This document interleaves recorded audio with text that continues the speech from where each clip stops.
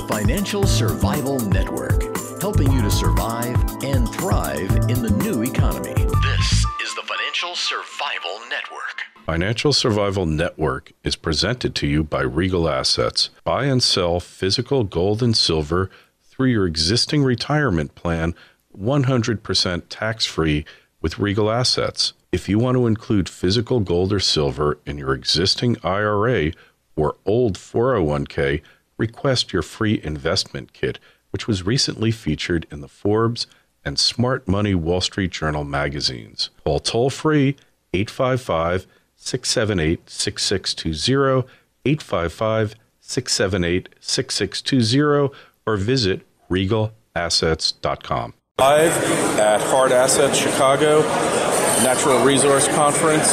With me now, the mercenary geologist, Mickey Fulp, talking about this. Mickey, welcome back. Thanks a lot, Kerry. Good to be here. Good to be in Chicago at inaugural Hard Assets show. Inaugural and hopefully the first of many, but one never knows. So what about these metals, Bernanke, Draghi?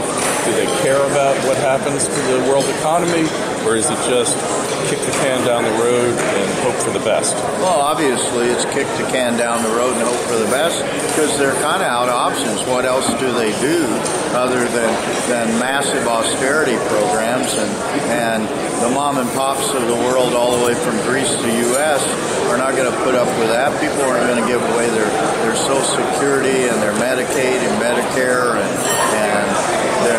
53% of the Americans who get most of their income from a government check aren't going to give that up. So they were caught between a rock and a hard place. They finally had to do it. I actually thought that Bernanke would wait until after the election to do it, but he surprised it, did it early. Draghi came in, 4 or 5 days before and did it in Europe. So it's all a paper makeover, and it's not going to work. We all know that. But for the time being, increase the price of metals, and we have to be happy with that. Yeah, I call it print and pray. They print with abandon. Now we're looking at QE to infinity. In fact, it's every month. He admits that they're buying $40 billion. Who knows what they're really buying, because what he said was that from the bonds that are being prepaid that they already own, as well as the interest that they're receiving, it could go up to $85 billion. Just a shell game, Kerry. Yeah, nothing really changes. And who really profits from this, aside from the people that own precious metals, but the banks?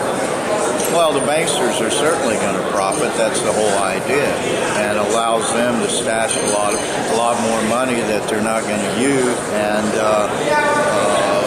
the people that own precious metals are going to profit. The people that have all their assets in U.S. dollars in their house are probably not going to profit, especially as with most middle-class Americans if they're burdened with debt. But that's why we get out there on the airwaves and try to educate people and let them know that you need to keep a significant portion of earnings and your savings. I would say something order a minimum of 10% in precious metals, specifically physical gold in your physical possession. Couldn't agree with you more. And it's what you and I have been saying now for a couple of years, that really you have to be, that the forces that be, the powers behind the throne here want this inflation, because there is no other way to get through this thing. Not that it's going to work. So we're going to face the ultimate collapse. Is that what's going to really happen here? Well, I don't know. Ultimately, at some point, it seems logical that that's going to happen. But when that's going to happen, if that's, I don't think that's next week. Is that within 6 months or a year? I doubt it. 5 years, 10 years, 20 years, who knows? There have been people saying this about the American economy and that we're kicking the can down the road for a long time. I had Doug Casey since 1979. Hadn't happened yet. So my tactic is to put at least 10% of my net worth into physical gold at all times in my physical possession, and prepare for the worst be a Boy Scout, be prepared, and hope for something better. Nothing wrong with that philosophy, I don't think. Yeah, and I hear some people say check out of the economic system, cash in everything, put it into silver, put it into precious metals. But for you, the average person, you can't just close up shop and divorce yourself from the economic system, because until it collapses, it's all we have. Yeah, and I don't know why anybody do that. I don't know why some people with the economic system would collapse. That's going to be painful for everybody. We have a nice lifestyle here in the United States, and it only takes travels to a few third world countries to see how blessed we are. There's 330 million of us, and there's over 7 billion people in the world, so do the math. We're about 1 out of every 20 to 25 people in the world. And we're damn lucky, Carrie, to have been born and bred and living in the United States, because to tell you the truth, it doesn't really get any better anywhere in the world than it is here. I wholeheartedly agree. The fear is that because things are being so mismanaged, the monetary system is being so conflated, inflated, and distorted that it's hard to know what anything is really worth anymore, because all the markets that we're dealing in are rigged, and at some point there has to be an end game. Obviously, for those of us who are benefiting, we'd like it to continue on indefinitely, but at some point the music's going to stop and somebody's going to be left without a chair. Well, and so if you own some gold, you're probably one of those that doesn't need a chair to sit in. You've got something as your basis. The markets dictate what things are worth. Markets are manipulated. Get over it. Learn to live with it. Learn how to make money within the manipulation. What's this worth or what's that worth? Whatever a buyer will give you for it. That's the nature of capitalism. You buy and you sell. For everything that's sold, there has to be a buyer, and there's some sort of negotiation, whether that be a bid and ask on the stock market, or you and I sitting across the table, and I'm bartering rabbits for the chickens you raise. However it's done, there is value assigned, but I think we're all in agreement here that gold is money. There is no other money. Gold has value. Everything else is priced in terms of gold, and once you understand that, then you probably understand the idea of having a significant portion of your net wealth. Yeah, wholeheartedly agree. I mean, there's so few other choices, because everything else has the counterparty risk, and you're hoping that the other guy pays you off when he's supposed to, when the debt is due, when your interest payments due. But finally, between gold and silver, what's your viewpoint on silver? Is it going to go along with gold? Is it in some ways going to outperform it? What's your thinking on it? Well, it's always more volatile than gold. So in a bull run, it will outperform gold. In a bear market, it will underperform gold. It's the nature of the beast. It's a volatile metal, and it's money. It can function as surrogate money at some times, because historically it was money. But that's before all these industrial applications came about for silver. So it's a bipolar metal in times of financial duress and unease and fear in the world. It will function somewhat as money, somewhat as a precious metal. I personally am more comfortable in owning platinum. As you well know, I follow the platinum market quite religiously. It's probably one of the few religious things that I do, other than root for the St. Louis Cardinals. But platinum has made a big run. Huge. We talked at one point this summer, probably in late June, and it had been bumping around $13.50 an ounce. I don't know what it closed at today, but it certainly is around around $1,700 an ounce. It was way oversold. We knew that. Gold-silver ratio was way out of whack. It went at one point down to 0.88.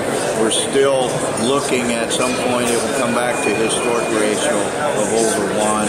But it has made tremendous gains and looking better. A lot of that's, again, it's one of these hybrid metals. It has precious metal characteristics. It's ported. It's used in jewelry. But it also has major industrial uses. There has been severe supply disruption in South Africa with strikes. Not only that, but violent strikes, ongoing labor difficulties in South Africa. Most of the platinum world, most of the free world comes from South Africa. We've got significant platinum in Russia, and palladium, its poorer cousin.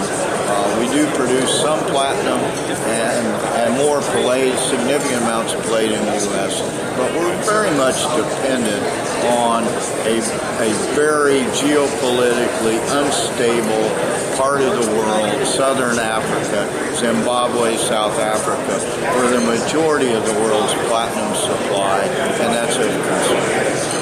Absolutely, and we called that platinum turnaround twice.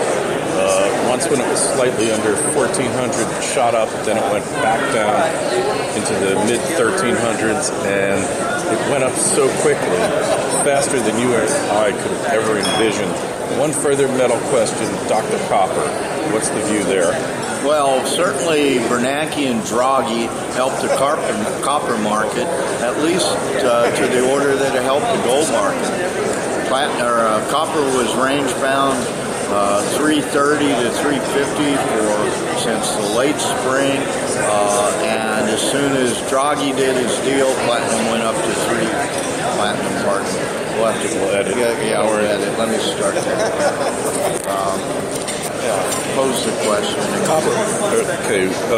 What about, we've talked about all the metals. The final one, Dr. Copper. Where's that at now? Well, it's a PhD in economics. We saw that. Draghi came out. Platinum been range-bound for several months since the late spring, $3.30, $3.50. Mixed signals coming out of China, falling inventories, flat prices. As soon as Draghi did his deal, it popped up to about 350, and then Bernanke followed 4 or 5 days later and did his deal at Jackson Hole, and copper shot up to 370. The fundamentals of copper have not improved, but the price certainly has. The world, although it is not humming along like a Switch watch, is doing okay. The inherent copper demand is still good. Chinese imports are strong. Inventories are down. So I would have to say that I am relatively bullish for copper in the short to mid-term. I think it's still going to be range-bound. I think we just up the ante a little bit, and it was range-bound in the early part of the year, 350 to 390. I think we're in that realm right now. So pretty bullish on copper. All right, Mick, that makes a lot of sense. I think it's looking good. It definitely corrected with the other metals, and like you say, it was range-bound for quite a while. So find your sites. We've got a few of them. Where do we go to? mercenarygeologist.com, mercenarygeologist.asia. Twitter account is @mercenarygeo, and 24/7 streaming audio. You can hear interviews like the one we just did on mercenarygeologist.fm. All right, and you can always hear our prior interviews. You definitely want to go back, look at the platinum discussions we had the last 2 or 3 times. They were almost prescient. I don't want to take too much credit. FinancialSurvivalNetwork.com. We'll talk to you again soon, Mickey. Thanks a lot. Hey, thanks a lot, Kerry.